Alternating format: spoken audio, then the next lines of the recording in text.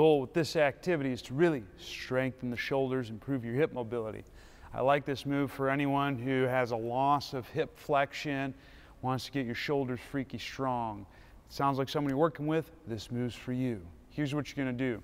You're gonna set up in a low sit position, which is knees above the hips, which mine aren't that much, but imagine.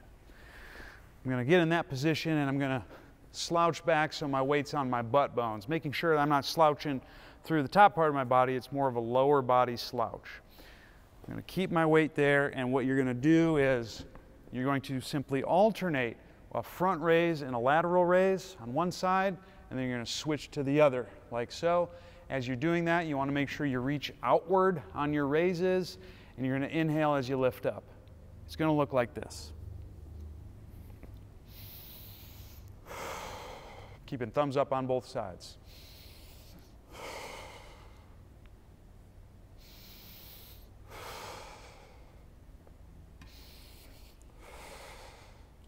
That's how it's done. Give it a shot.